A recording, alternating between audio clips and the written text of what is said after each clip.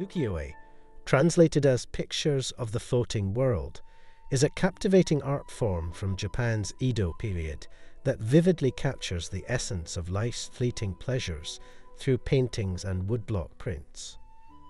This genre of art primarily focuses on the vibrant life within the cities, offering a window into the leisurely pursuits and cultural vibrancy under the tranquil governance of the shoguns. With subjects ranging from sumo wrestlers and kurtisans to kabuki actors and geishas, the name ukiyo-e holds a profound philosophical significance, blending two concepts: yuki, which means transience, and yo, which stands for life. This term is deeply rooted in the Buddhist perception that our existence is just a fleeting illusion. However, as time went on, especially during the Edo period, the interpretation of ukiyo began to change. It started to celebrate the pleasures and joys of the earthly life, indicating a significant shift in how people thought and felt about the world around them. This evolution reflects a broader change in the cultural mindset of the time. Ukiyo-e is distinguished by its unique artistic techniques and styles, including the use of aerial perspectives, precise detailing, clear outlines, and the application of flat colors. These elements, often depicted on screens or scrolls, continue the tradition of Yamato-e, an earlier form of Japanese art, while introducing a narrative quality to the artworks. Within the broad spectrum of ukiyo-e, various subgenres emerged, including images of beautiful women, erotica, portraits with exaggerated features, and detailed renditions of nature, such as the iconic Mount Fuji. The international exposure of ukiyo-e, particularly to Europe and America, marked a pivotal moment in art history. This cultural exchange, known as Japanism, profoundly influenced Western art movements like Impressionism, Art Nouveau, and Modernism.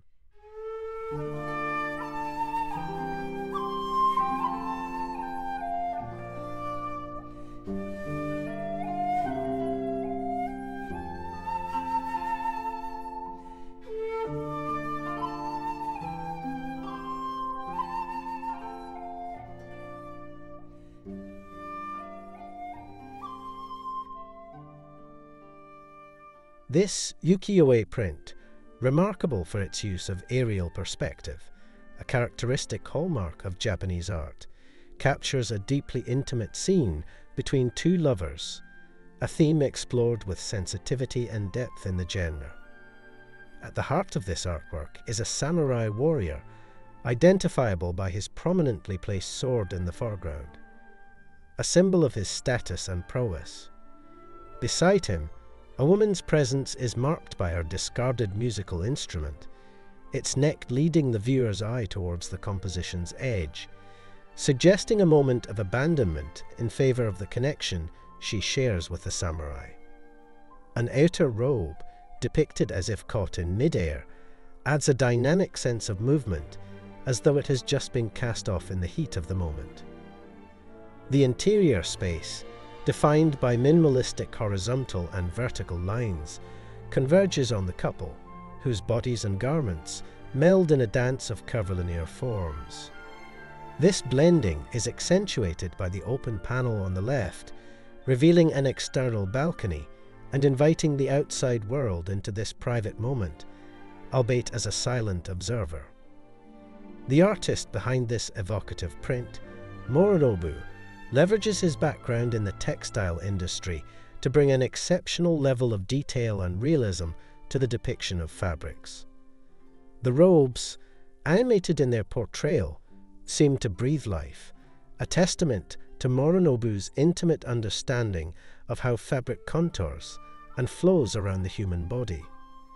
His command over line work, possibly influenced by his experience with calligraphy, is evident through the precision and variability in line thickness, which skillfully outlines the figures and their surroundings.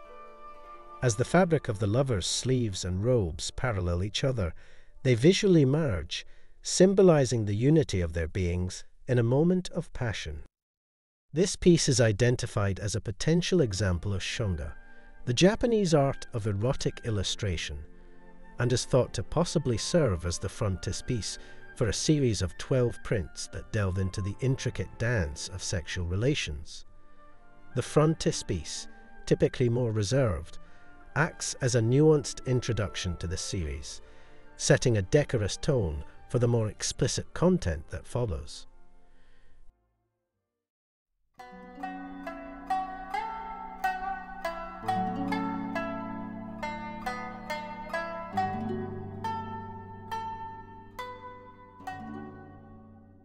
In a captivating ukiyo-e print by the artist Harunobu, we are presented with a tender moment of everyday life, beautifully capturing the essence of early summer.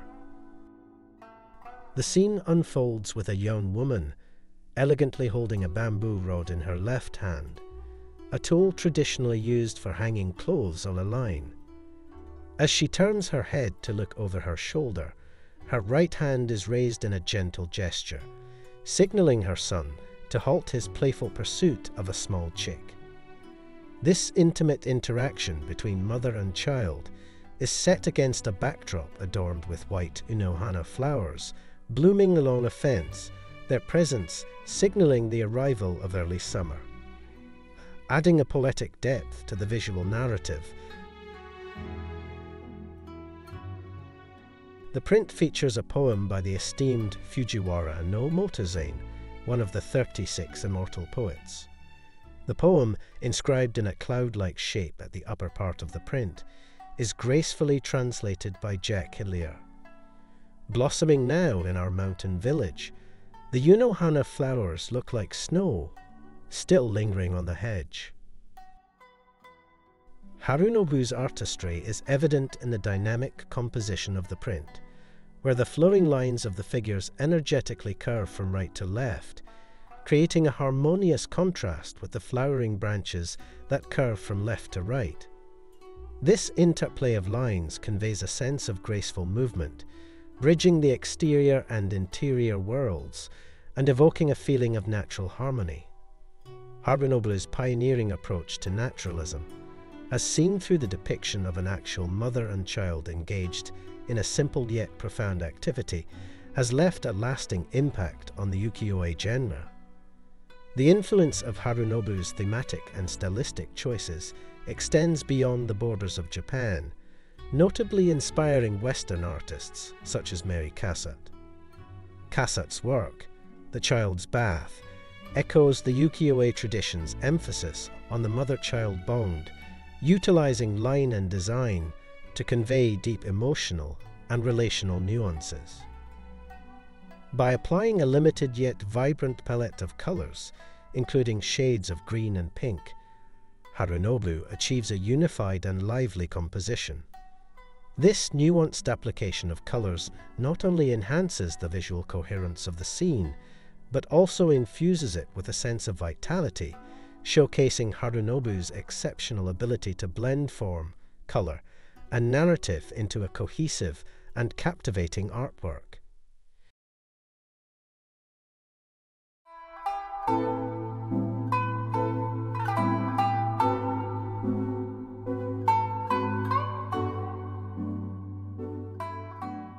This ukiyo-e print offers a captivating glimpse into the deeply ingrained ritual of bathing in Japanese culture, presenting a scene both intimate and communal with its depiction of women, either nude or partially robed, engaged in various activities associated with bathing.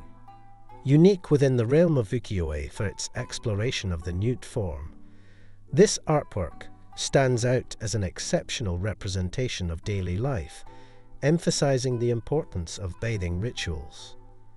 The print is meticulously structured as a double sheet, dividing 8 women into 2 groups, with an additional poignant detail of a woman tenderly washing a baby. The artist skillfully employs a partially screened washing area to maintain a sense of modesty, showing only a woman's lower torso as she bathes. This careful portrayal hints at the private nature of the act, juxtaposed against the communal setting. To the composition's left, a subtle peek into the men's section through an open panel suggests a mirrored world of similar rituals, underscoring the shared human experience across genders. The strategic placement of water buckets creates a diagonal line that, along with the flowerboard's diagonal, directs the viewer's attention upwards, from the foreground where women kneel to the obscured bathers beyond. This dynamic use of vertical and horizontal lines contrasts with the soft, curvilinear forms of the women, each depicted with distinctive physical features and engaged in varied acts, highlighting the individuality amidst the collective activity. Notably, this print once belonged to Edgar Degas, the renowned Impressionist painter who drew inspiration from its compositional balance and the natural, unposed quality of the figures, reminiscent of scenes he captured in his own work.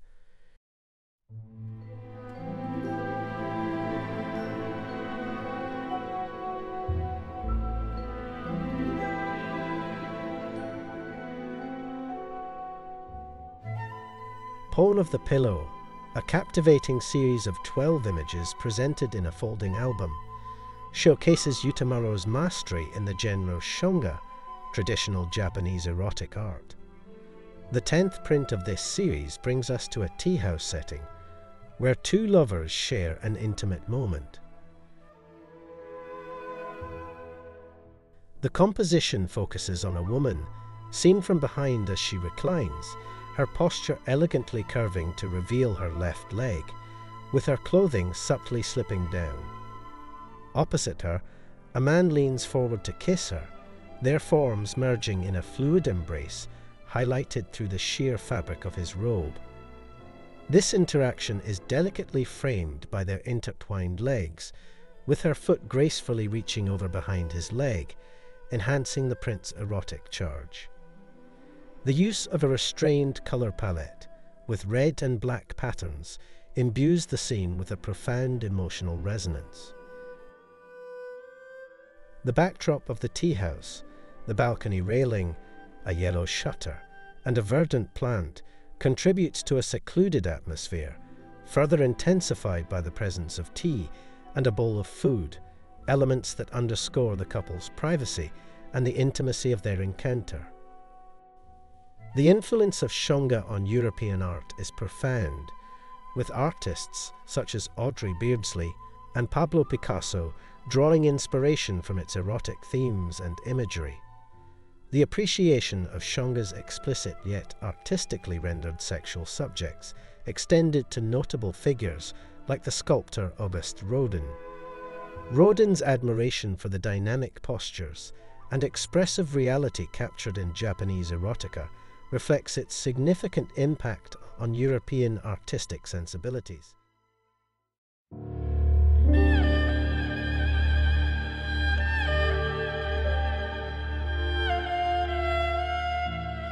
This Nishikai, a vibrant full-colour print, offers a striking portrayal of three women celebrated for their beauty, each emerging from distinct walks of life within the urban milieu of Edo Period Japan. On the left stands Takashima Hisa, and on the right, Naniwa Kita, both waitresses at their family-owned tea houses. Centered among them is Tonomoto Toyohina, a geisha, marking a departure from the more conventional ukiyo-e focus on curtsies. The inclusion of family crests, such as the oak leaf motif adorning Hisa's attire, adds a personal touch to each figure, subtly narrating their individual stories and backgrounds. The artist's innovation extends to the medium itself, pioneering the use of nishikai and enhancing the print with mica dust to achieve a shimmering background effect. The depiction of the women in the okubai, or big head style, allows for a nuanced exploration of their personalities, highlighted through the subtle interplay of expressions and gazes, particularly between Hisa and Kita. Their direct gaze hints at a rivalry stemming from the competitive nature of their family tea houses, which were notable gathering spots within their respective districts. This competitive spirit and the popularity of Kita and Iza fueled a narrative that transcended the confines of the print, inspiring Utamaro to revisit these figures in subsequent works and prompting other artists to capture the trio as well.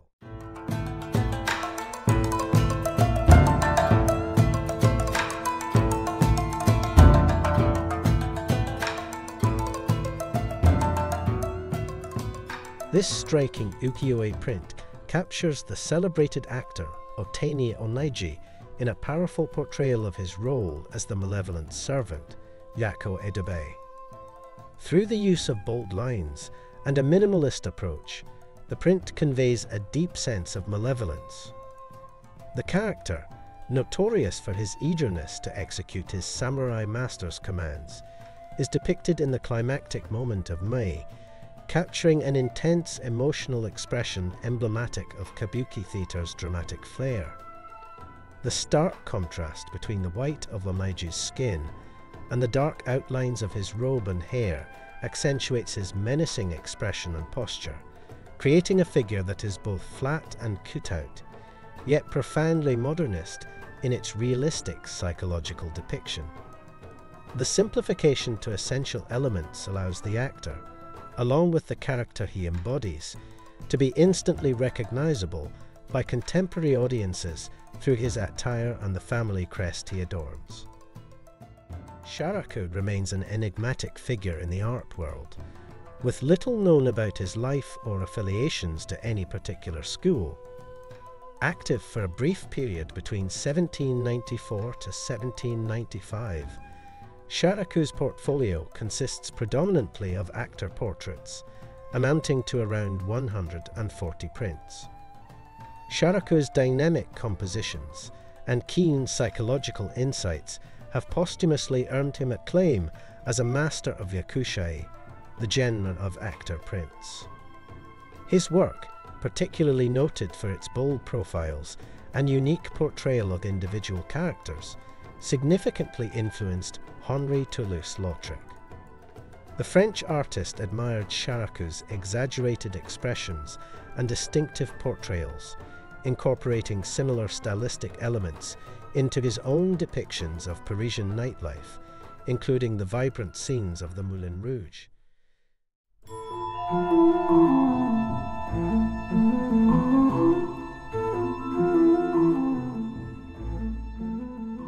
This internationally acclaimed print, known both as The Great Wave and by its alternative title, Under the Wave off Kanagawa, captures a towering wave, masterfully rendered in Hokusei's preferred shade of Prussian blue, with its crest breaking into stylized white foam. Dominating the left portion of the canvas, the wave's dynamic curvilinear form appears poised to engulf Mount Fuji, creating a dramatic tension enhanced by Hokusei's skilled use of perspective and the strategic positioning of the horizon in the lower third of the composition. Amidst the tumultuous waves, several Japanese boats are depicted, their elongated, curved structures and contrasting colours mirroring the wave's motion, contributing to the overall sense of imminent impact. This scene, capturing the precarious moment before the waves break, juxtaposes the symbol of the immortality represented by Mount Fuji against the transient, vulnerable boats, underscoring the ephemerality of existence and the fleeting nature of supposed eternals. Timothy Clark, an art curator, hailed 100 Views of Mount Fuji, the series from which this print originates, as one of the greatest illustrated books. Comprising 3 volumes with a total of 102 depictions of the mountain, the series was produced during a period when Hokusei, known for frequently changing his artist name, referred to himself as Gakyo Rojin, translate to the old man crazy to paint, or manji that translate to 10,000 things or everything, indicating his ambition to create a comprehensive masterpiece. Hokusei's innovative and prolific body of work has had a profound influence on numerous European artists, including Claude Monet, who displayed a print of the Great Wave in his Giverny home. Other admirers such as Paul Gauguin, Auguste Rodin, Edgar Degas and Vincent van Gogh collected his prints, drawing inspiration from his artistic techniques and themes. Hokuse's portrayal of the human figure in natural, unposed activities influenced Degas, while his use of curvilinear forms and the rhythmic flow of his compositions played a pivotal role in shaping the Art Nouveau movement, demonstrating Hokuse's enduring impact on the evolution of Western art.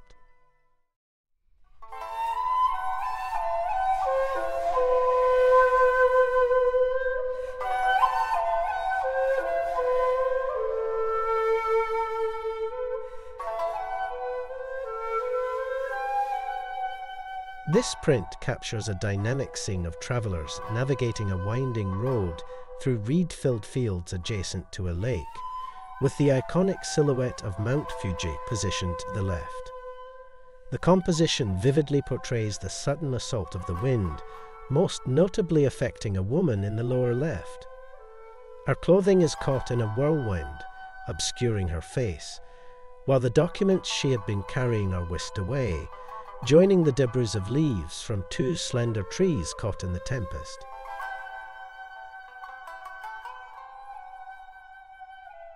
Nearby, a man struggles to hold on to his hat against the wind's force, and another gazes upwards as his hat is taken by the gust, illustrating the wind's unpredictable power.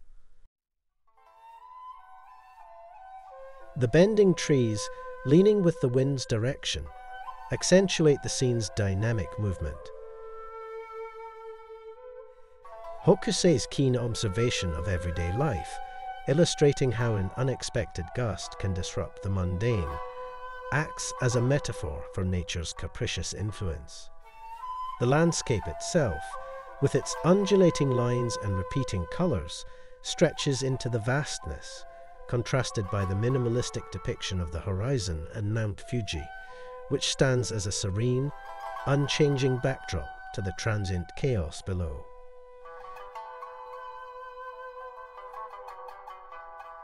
This depiction has resonated with and inspired modern artists, including Jeff Wall, whose work, A Sudden Gust of Wind, pays homage to Hokuse's original.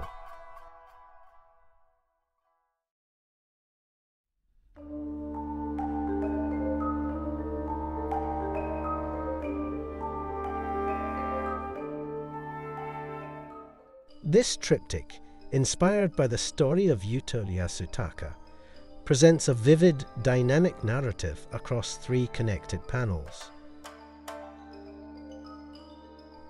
In this evocative depiction, an enormous animated skeleton dominates the right panel, stretching menacingly into the center to loom over Mitsukuni and his companion. On the left, Princess Takeyasha, the daughter of a fallen warlord rebel against the emperor, is seen invoking a spell from a scroll to summon the skeleton. The mission of Mitsukuni, dispatched by the emperor to seize control of the castle, sets the stage for this supernatural encounter.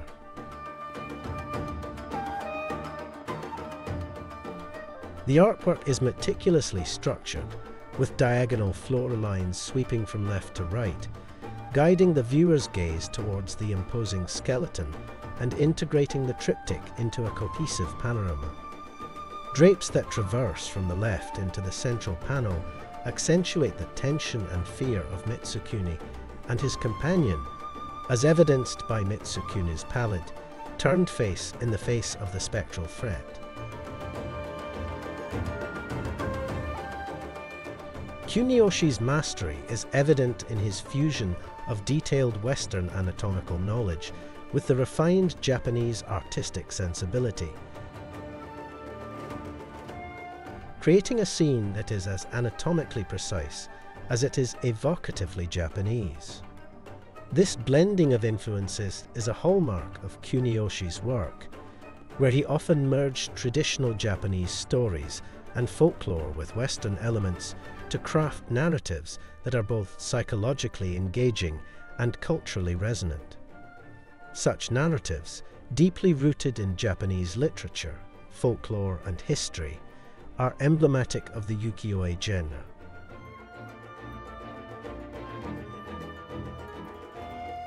They range from single images that capture kabuki actors embodying well-known stories, instantly recognizable to contemporary audiences, to expansive works like Hokusei's 100 Ghost Tales, which delve into the supernatural.